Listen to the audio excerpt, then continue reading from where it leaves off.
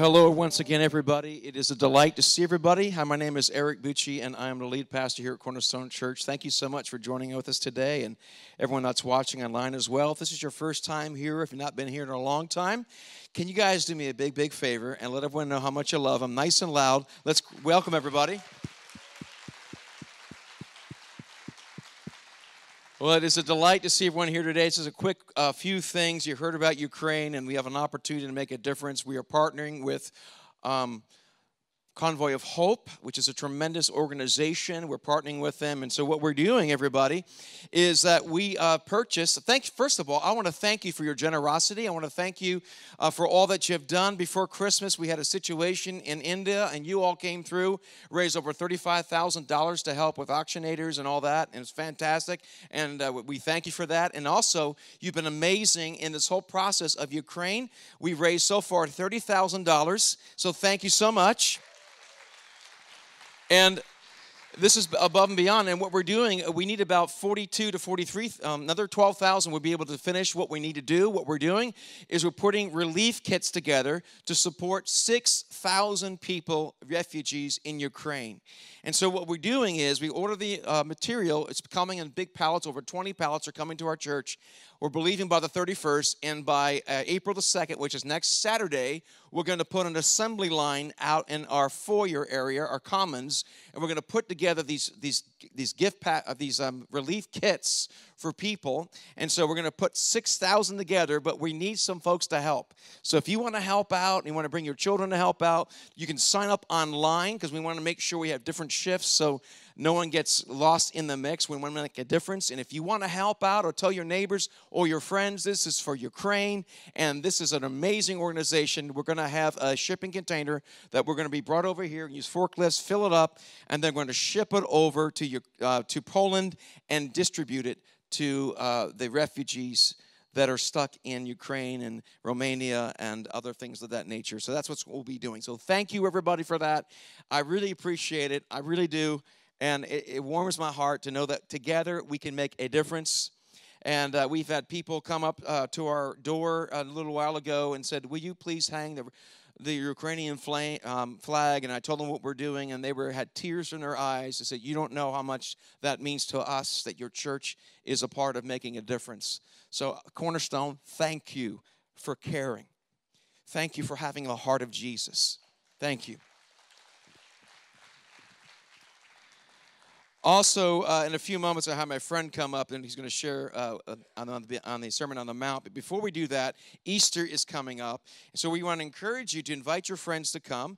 According to statistics, people will come even more on special days. We have 5 worship opportunities, and the most famous, or probably the most popular, are Sunday morning. So if you can maybe come to the 3 or 4 o'clock on the day before, or if you invite your friends, give them one of these cards and invite them to come.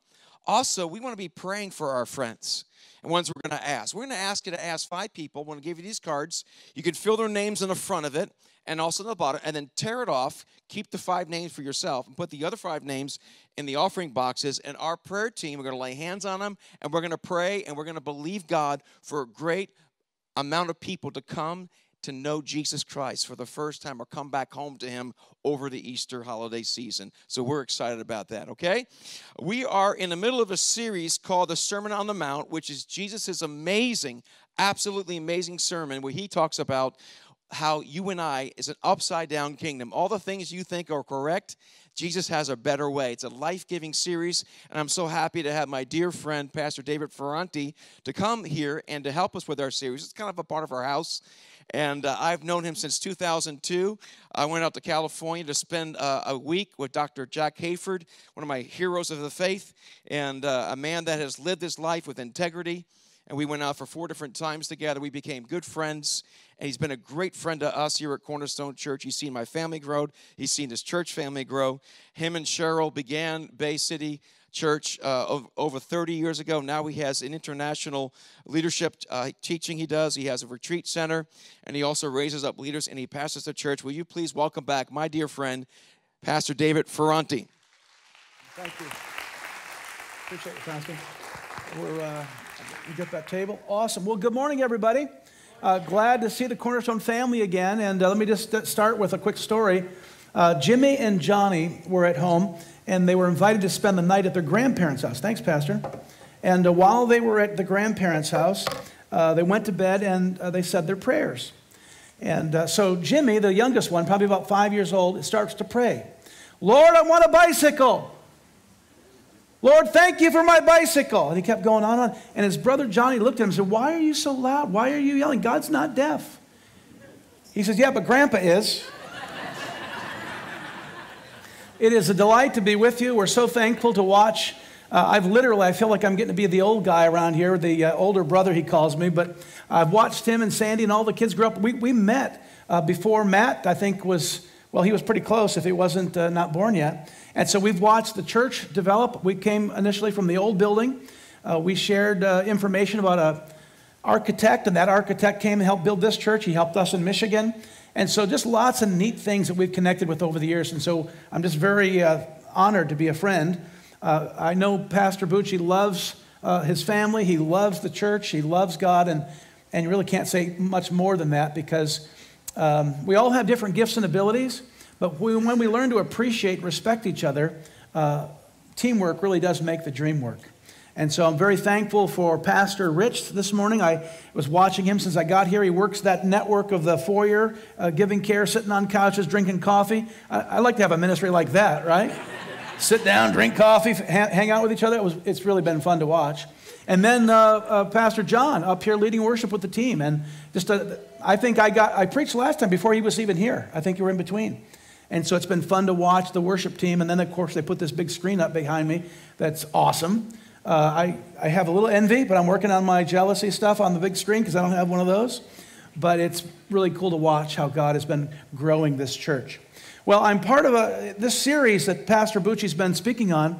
He asked me to participate this week on the subject. And so let me just begin with Matthew chapter 5, verse 18. He says, I did not come to destroy, but to fulfill. For surely I say to you, till heaven and earth pass away, one jot or one tittle will by no means pass away from the law until it is fulfilled. So God's plan really is that you and I would have an encounter with him, and he would open our spiritual eyes, he would open our spiritual ears, that we would get born again, according to John chapter 3. When we get born again, to as many as are led by the Spirit, they are the children of God. So the idea here was, before I was a Christian, I didn't know the difference between the book of Job or the book of Job and the book of Psalms. I didn't know the Bible at all. I was a young Catholic guy who grew up, and so I would go to church, well, at least Christmas and Easter, and that was the extent of my faith. So I didn't really know the Bible. I didn't know there was 39 books in the Old Testament and 27 in the New Testament, that there's 66 different books that were compiled into one. We're going to talk more about that today.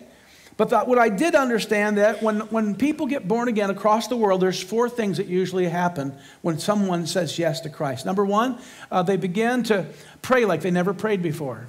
They begin to talk to God out of relationship, not of rules or not just a memorized verse. I can do the memorized stuff. I did learn that. Our Father who art in heaven, hallowed be thy name. I memorized that as a kid. Now I lay me down to sleep. Remember that one? Pray the Lord my soul to keep. If I die before I wake, I pray the Lord my soul. I learned those, but something happened at 18.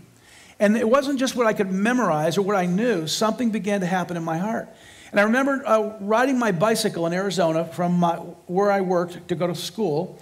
And while I'm riding my bike, the Holy Spirit, I don't know how to explain it to you, but his love filled my heart. And I started praying like I'd never prayed before. Some called it the baptism of the Holy Spirit. I just began to pray like I'd never prayed before. And it was just as if God kissed me and said, David, I love you. I'm like, wow, what was that? And it changed my life forever. So I began to worship like I never worshiped before. I didn't know what worship was. I wasn't at a church yet. And they'd never worshiped like this in the Catholic Church. But I had both hands up on a bicycle going down the mountain, which meant no hands on the bars, right? I'm just praising God, thanking God for his grace and his love, and that he had a purpose and a plan for my life, because his love messed me up in a really powerful way. I began to worship. I began to pray. The next thing that happened to me, and some of you understand this, I couldn't shut up. I had to tell everybody that Jesus had a plan, that he loved them, and that he was willing to do whatever it took. If you draw near to God, the Bible says he'll draw near to you. Well, it went from that, and then finally, the scriptures came alive. I don't know how to explain it to you, But all of a sudden, I didn't have to read the Bible. I wanted to read the Bible. Romans chapter 12, verse 1 and 2, be transformed by the renewing of your mind. I began to understand that I had a carnal mind and I had a Bible mind, which meant the more I meditated on His Word day and night, I found out that God provided a way of escape from every temptation. So God's Word became alive and active, sharper than a two-edged sword, helping me to navigate my way through life as a teenager. Well, there are many books today that claim to be the Word of God. The Quran is the Islam holy book, claims to be the Word of God. The Book of Mormon claims to be the Word of God. The Hindus believe in the Bhagavad Gita, which is a source of eternal truth. And of course, Karl Marx, with an atheist worldview, claiming his writings, the Communist Manifesto, is ultimate truth. So you got lots of people saying they're the Word of God, but I want to talk to you today about 6 evidences, 3 internal and 3 external evidences. And gotta love those kids, don't you? We just love them to death. I could have 5 more, but my wife said 2 is enough, and they're in their 30s now, so I can't do that anymore. Well, she can't do that anymore. One of us can't do it anymore. Anyway, love those kids, okay? I stepped into that one. All right, so let's go. We Christians believe that the Bible to be the Word of God and the eternal source of truth that we live by. How do we know the Bible is the Word of God, and can we actually prove that the Bible is truly the Word of God? And of course, the answer is absolutely, let me hear yes real loud. Yes. And we're going to go through some things today. I don't have a lot of time to unpack this fully, but I'm going to try to give you as much as I can in the next few moments. So before I begin the discussion of the authority of the Bible, let me first quote the words of Jesus found in John chapter 15, verse 18. Jesus warns his disciples about the attitude that the world will have towards those who follow him. Jesus says, if the world hates you, keep in mind that it hated me first.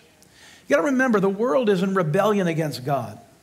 So you don't get mad at people that don't know the Lord. You don't kick blind people. They can't see it. And so what we have to do is model it. We have to be the kind of Christians that the Holy Spirit leads us, not by our flesh, but by the Spirit, so that they see us actually, I love what John said this morning, that we're known by His love. His disciples should be known by His love. So it's not just love in theory, it's that we're operating and motivated by love for others. He says, if the world hates you, keep in mind that it hated me first. If you belong to the world, it would have loved you as its own. As it is, you do not belong to the world, but I have chosen you out of the world. That is why the world hates you. 1 Peter chapter 5, verse 8 states this, your enemy, the devil, prowls around like a roaring lion, seeking whom he may devour. So if you're going to affect the people, God presented His word to the Israelites. And one of the reasons why we pray for the peace of Jerusalem and pray blessings on them is because God used those people to give them His word, and then the word was written in their Hebrew language and then spread to the Greek language. And so the word of God literally has been preserved all these years that you and I have a copy of the Bible today. I mean, this is an amazing, amazing story. Let me give you a quick example. One guy in a book called How the Bible Became a Book wrote this story, and he said, here's what happened. He said, pretend for a moment that all of us would go take sledgehammers and go to the Statue of Liberty. Break it up into small pieces and send those pieces all over the world. Wait 1,500 years and everybody at the same time sends those pieces back together and we can put it back together exactly like it was put down. I mean, it would be a miracle. But this is how the scriptures have been preserved and put together for us today. Some people say, well, Pastor Dave, you know, there's different versions of the Bible and there's different ways to, listen. The Holy Spirit is our guide and our teacher. So you take the Word of God that we have, and you take the Holy Spirit, and the Holy Spirit will make His Word come alive to you. And it will actually, which is pretty amazing, He becomes our teacher so that He can teach you from the Spirit what the Word of God is and what it means. What is vital to understand from these passages is the attitude of the world towards God. The world is in rebellion against God, and worldly people under the influence of Satan seek to destroy your faith. In light of times that we live in, it's important to Christians not only to know what they believe, but why they believe what they believe. I've got to teach my kids. I've got to teach my grandkids. Now, I've got a grandbaby coming. It's the first time I've ever said that publicly. I've got a grandbaby coming in October, which will be my first one, so it makes me an old guy. But the concept here is I don't just tell them what to do. Don't do this, don't do this, don't do this, don't do this. I want them to know why. When God's love filled my heart, I didn't have to read the Bible. I wanted to read the Bible. Now, at first, before I was a Christian, I got to be honest with you. You know why I went to church? When I went to college, I looked for churches who had food. So the Catholics had a good fish fry on Fridays, you know what I'm saying? And the Methodists had a great potluck on Tuesday, and I would find all these different churches that had meals, and that's how a college student was able to eat pretty well back in those days, as I went to churches to find the food. And then I found out in the Bible that Jesus was the bread of life, and that we could come and he would feed us spiritually. And it began to make a transition. But here's what I know. College-bound students, I once heard an astounding statistic. It indicates that 80% of the college-bound students who profess to be Christians leave for school, and return home no longer believing in Christ. One of the reasons is that when a student sits in class and hears the professor discredit the Bible, the student doesn't have a defense and is easily deceived into believing the Bible is no longer credible. Well, I remember receiving Jesus. I didn't know much about life. I didn't know much about the Bible. But in my first psychology class in college, my professor got up and said, listen, we all came from monkeys. And he's running around showing us the mating habits of the ostrich. And he says, and so inside, I don't know how to say, I didn't know how to defend myself, but I knew that God created me.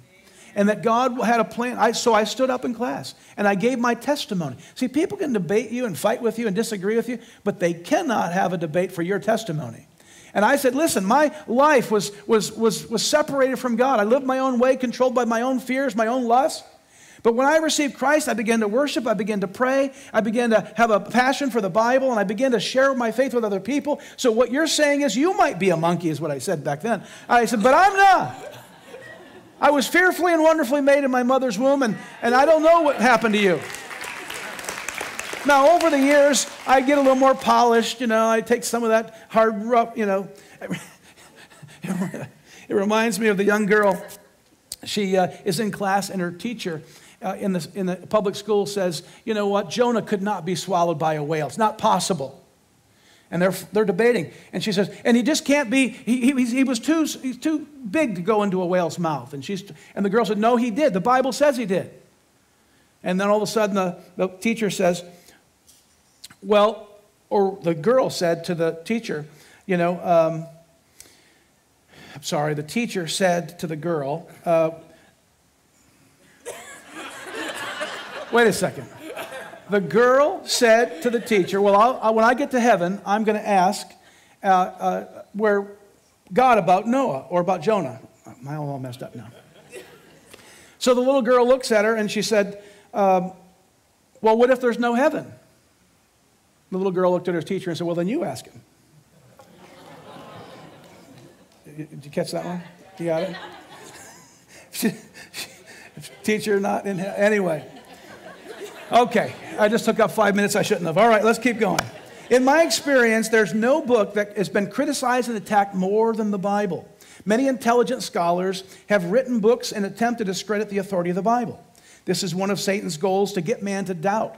Now, here's what I know. We're all going to have doubts in our faith. We all have moments when we doubt certain things about God, but the challenge that we have is when I doubt, I need to minimize my doubts and increase God's word in my life.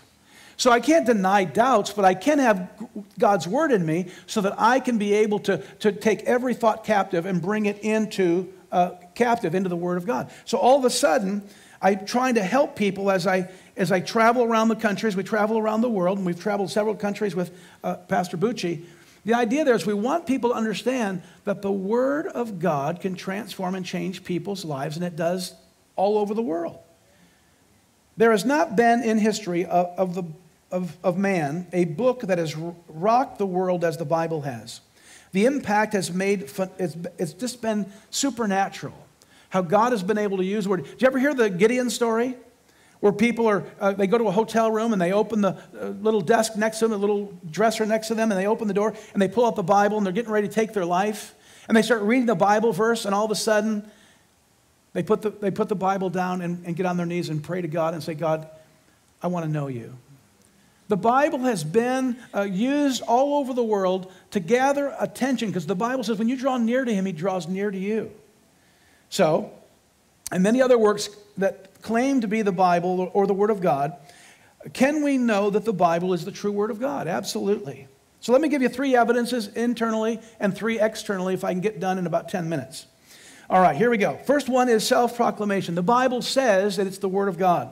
The first fact in the Bible claims to be the Word of God, and the authors knew that they were writing the words of God, even though they often did not fully understand what they were writing. 2 Timothy chapter 3, verse 16, here's what it says. All Scripture is inspired by God. 2 Peter chapter 1:21 states, no prophecy has ever been made by the act of human will, but men moved by the Holy Spirit spoke from God. And Jesus himself viewed the Old Testament as the authoritative and quoted it from throughout his ministry. So the first thing I want you to know is the Bible, number 1, says that it is the Word of God. Number 2, the Holy Spirit confirms to us that the Bible is the Word of God. John 16, verse 13 says it this way, but when he, the Spirit of truth, comes, he will guide you into all truth. So now the Holy Spirit then, this is why you have to be born again, because natural man can't understand the things of God. So when you get born again, it's not just that you see a history book on your desk, 66 different books, by the way, that were compiled into one. The Holy Spirit begins to open your spiritual eyes, and that's why I say to people, don't judge and criticize people who aren't Christians. You don't kick blind people. You've got to help them understand it. And the best way to help them understand, listen, is for you to be a model of it. You need to be the only Bible someone will ever read at times, because people today aren't reading the Bible like they used to. And Christians who are reading and meditating on God's Word are learning to live a different way. The Holy Spirit, who convicts the world of sin, also assures the believer that the Bible is God's Word. That was something that happened internally. It wasn't someone on the outside that told me that. It was the Holy Spirit on the inside of me that helped me begin to see that this is a supernatural thing, not just a natural thing. Number 3, transforming ability. We have evidence concerning the transforming ability of the Bible. Hebrews chapter 4, verse 12 says it this way. Here's what it says. The Word of God is living and active and sharper than any two-edged sword, and piercing as far as the division of soul and marrow. Romans chapter 12, 1 and 2, or 2 verse 2. And be not conformed to this world, but be transformed by the renewing of your mind. So here's the problem. Trying to be a Christian today without the Bible is ludicrous. You cannot be a Christian. Listen, you say, I want to get closer to Jesus. How do you get closer to Jesus? You meditate on His Word day and night, that you may not sin against Him. You know the Bibles provide a way of escape from every temptation? Only if you know the Word of God, because the Word of God will give you options that you wouldn't have in the natural man.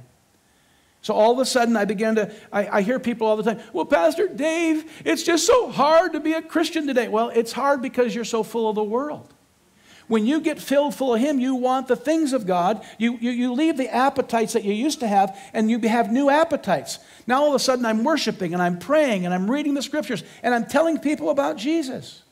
A lot of Christians today are not experiencing the joy of the Lord like God intended, because they're not doing what God asked them to do, and that was to go tell the world about Him.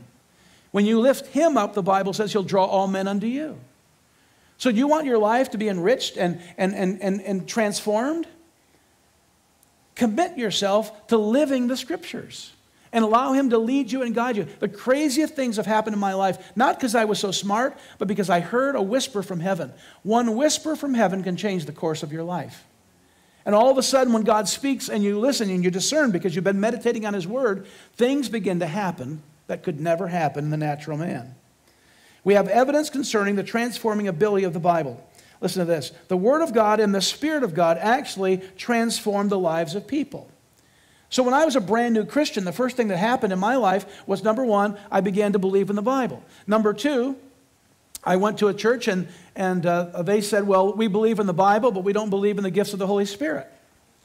And then I'd go to some churches and they believed in the Spirit, but they just kind of take a slack approach on the Word of God. And what I realized is we need both, not one or the other. We need to be fully committed to the Scriptures, but we need to be led by the Spirit. And when the Word and the Spirit of the Lord and the Word come together, there's power. The Bible has changed the lives of murderers, drug addicts, top government officials, business people, the students, to name just a few, from every walk of life who have been transformed. No other book can make such a claim. This is because the Bible is not a mere book on good living, but is literally packed with power. If the Word of God, it is the Word of God with the power to change lives. So we're not trying to get people to come to church because that's churchianity. We're trying to get people filled with God's Spirit, their eyes open, their ears, they become part of a movement across the world. And there's believers in the Ukraine, there's believers all over the world, every continent. God is saying, listen, when I come back, I am going to reach the largest harvest of souls the planet's ever seen. So if you want to stay on the couch and be comfortable and not come to, because there's a lot of people that, well, I don't want to go to church anymore, I don't want to do this anymore, I don't want to read the Bible anymore, then you got to really begin to ask, is the Spirit of God living in you? Because what He does is He wants to open your eyes, open your ears, and help you to participate in the greatest move on planet Earth. He's moving by His Spirit. To as many as are led by the Spirit, they are the children of God. How do you know you're part of? When I was a teenager, no one had to convince me to go to church. No one had to convince me to read the Bible. No one had to tell me to pray. Because it was a relationship and I wanted God more than I wanted the things of this world. These are only 3 internal evidences supporting the authority of the Bible. These, of course, are not the best arguments if I was in a debate. But for today's message, we're saying to you that God is at work. The Scripture says it's the Word of God. That it has the power to transform our lives, and that the Holy Spirit becomes our guide and teacher. It makes it come alive. So let's take a look at, yep, I got about 4 minutes. All right, here we go. Let's move down here. If we, you'll like this. It was written under many different circumstances, the Bible. David wrote during a time of war. Jeremiah wrote in sorrowful time of Israel's downfall. Peter wrote while Israel was under Roman domination, and Joshua wrote while invading the land of Canaan. Fifth, the writers had different purposes for writing. Isaiah warned Israel of God's coming judgment on their sin. Matthew wrote to prove the Jews that Jesus was the Messiah. Zechariah wrote to encourage a disheartened Israel who had returned from Babylonian exile. And Paul wrote addressing problems in different Asia and European churches. So the whole idea is that over a 1,500-year span, God used kings and shepherds and tax collectors and put them together, wrote 66 different books, 39 in the Old Testament, 27 in the New, and began to give us something that we could actually meditate on to help us reach all the way to the end when Jesus returns. If we put all these factors together, the Bible was written over 1,500 years by 40 different authors at different places under various circumstances and addressed a multitude of issues. It is amazing that with such diversity, there is such unity in the Bible. People are always trying to attack it. People are always trying to say, well, what about this? What about that? How about this? Well, listen to this. I'm not trying to convince you alone in your human natural mind that the Bible is true. I'm trying to get you to move out of your natural man and receive Christ so that He can convince you that the Bible's alive and real. God's redemption of man and of all creation, hundreds of controversial subjects are addressed, and yet the writers do not contradict each other. That's like that example that I gave you. Let me give you 3 quick external evidences about this. First of all, the indestructibility of the Bible. Now, when the men first went to the moon, by the way, they put the Bible in outer space. It was on microfilm.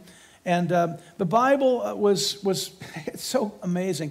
You remember when we didn't have a telephone yet, the Bible was transmitted from one part of the country to another part of the country during the Pony Express days. God has been using His Word to reach men, women, boys, and girls for thousands of years, and it has the power today to transform and change our lives.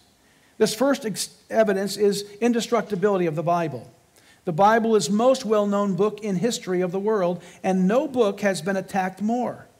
Skeptics have tried to destroy the authority of the Bible for the last 1,800 years, and it's undergone every kind of scrutiny possible, from archaeology to science, from philosophy and computers. Yet despite all the attacks, the Bible, listen to this, the Bible itself is to be true again and again and again as people have put it under the kind of scrutiny.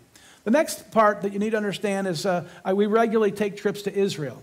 And one of the things I love about Israel is that the archaeological digs that they're doing today are so amazing. And every day it seems like they find new archaeological things, artifacts, that prove that the Bible's true. So the second source of external evidence comes from archaeology. Middle Eastern archaeology investigations have proven the Bible to be true and an unerring, accurate in its historical description. Nelson Gulick, a renowned Jewish archaeologist, states this: no archaeological discovery has never been controverted from a biblical reference. No one's ever proved it to be wrong. Dr. William Albright, who was not a friend of Christianity, was probably the foremost authority in the Middle East archaeology in his time, said that the Bible, said this about the Bible: there can be no doubt that archaeology has confirmed the substantial historical evidence of the Old Testament. We could go on and on. In the 1960s, the Ebla tablets were discovered in northern Syria.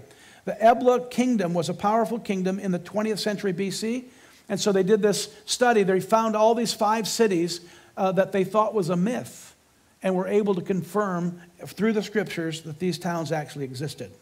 Another example was the story of Jericho. And I won't go into it because I'm running out of time. But the walls in Jericho, most places fell in, but the walls fell out, and they found proof of it so that the Israelites would actually be able to climb over the debris and actually get inside. Listen to this one.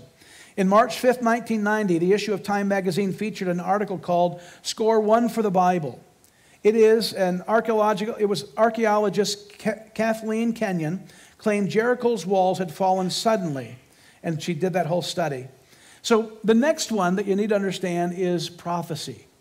Okay, so we go from archaeology, and we could spend days on that one, but now I want you to go and listen to this. There are many more external evidences for the Bible, but I just want to cover one more. The Bible contains hundreds of prophecies which have come to pass. No book in history has ever come close to the Bible when it comes to the fulfillment of prophecy.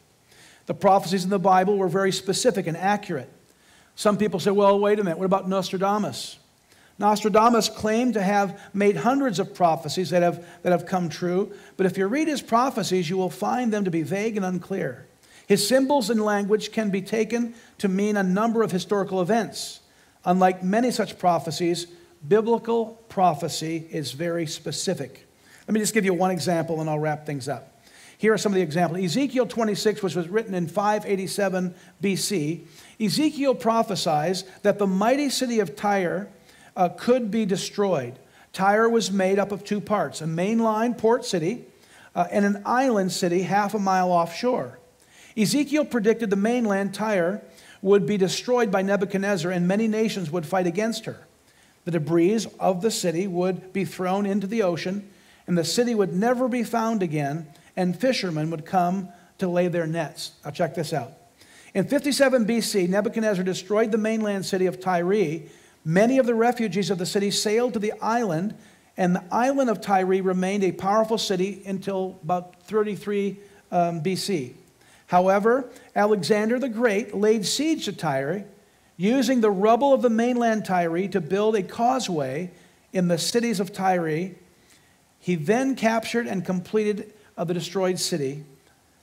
Today, Tyre is a small fishing town where fishing boats come to rest their nets as fishermen. Now, I was told this morning, there was a gentleman here in the service that came up and told me this. He said that Alexander the Great, when he destroyed the city, was going to move on and take over Jerusalem.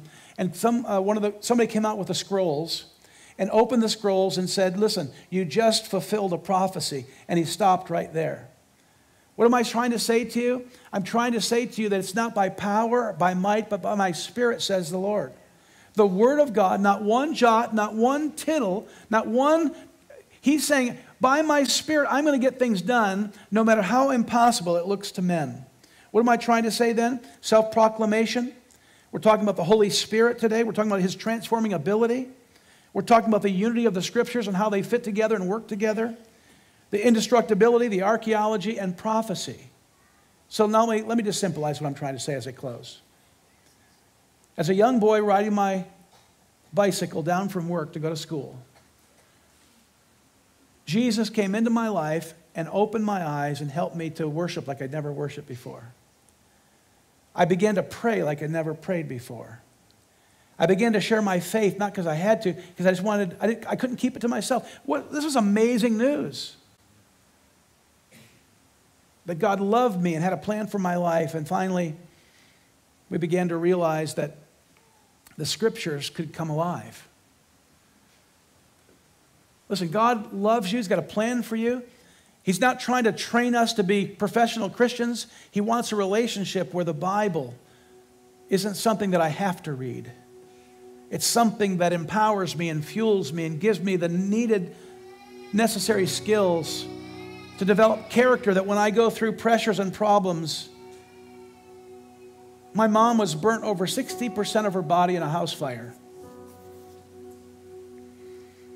And while she went through the fire, she would share with us kids about her faith, about how God loved her and had a plan for her. Have you, anybody else besides me, gone through some stuff? Have you been through some things? God's word is not to keep you perfect. God's word, listen, is to go with you through everything that you go through and bring you out the other side. Meshach, Shadrach, and Abednego was put into a fire. They looked into the fire and they saw a fourth man in the fire, we believe to be a type of Christ. Jesus didn't promise a perfect life. He promised he'd go with you through it all. But the way that he does that, if you want to get closer to Jesus, you get closer to his word. You can rely on it. You can count on it. You can meditate on it. You can study it so it becomes part of you. I've taken many scriptures and put them into practice, and it changes my life. You know, when I go to a church, Pastor Bucci, a lot of times I'll go sit in the back every time because the scripture in the Bible said don't go to the front of the table, go to the back, that little scripture verse. I always sit in the back, and I can't tell you how many times I sit in the back, and then someone says, no, why don't you come up here and sit up here with me? The scriptures work. And if you've got doubts, it's okay to have doubts, but get more scripture in you so you've got more word in you to overcome the doubts. Would you bow your heads with me? Some of you are here today and you go, what is that guy talking so fast and why is he doing this? Bottom line is this: God wants you to pray a new way. He wants you to worship another way. He wants you to read and meditate on the scriptures, and he wants you to tell others about Jesus, but he didn't want you to do it in your own strength. He needs you to get born again. If you're here this morning and you'd like to give your heart to Christ, you'd like to be forgiven of your sins, you'd like the Word of God to come alive to you like never before. It comes, listen, with a surrendering heart that says, Lord, come here. When I count to 3, I'm going to ask that you put your hand up in the air. I want to pray a prayer with you. 1, 2, you're saying, I just want to receive Christ and be forgiven of my sins. I want the scriptures to be open. Ready? 3, put your hand up real quickly right now. Here. Anybody else? Over here, I see your hands. 1, 2, 3 of you over there. Anybody over there? Would you pray this prayer with me? Lord Jesus, come into my heart. Forgive me of my sins. Open my eyes. Unblock my ears. Let the Word of God come alive in me. Lord, I believe that you died on the cross and you rose again to give me a new life. I receive you right now. Can we thank the Lord for all those that raised their hand this morning? Let's thank the Lord for them. Hey, we love and appreciate you.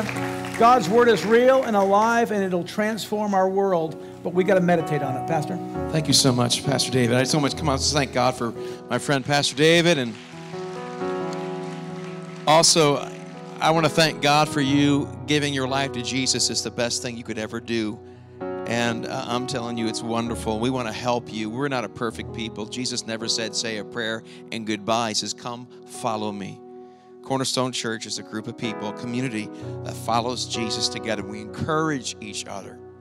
And so in the front pocket of your seat, there's these connection cards. You want to pull it out. If you're online, you can pull your phone out and you can text as well.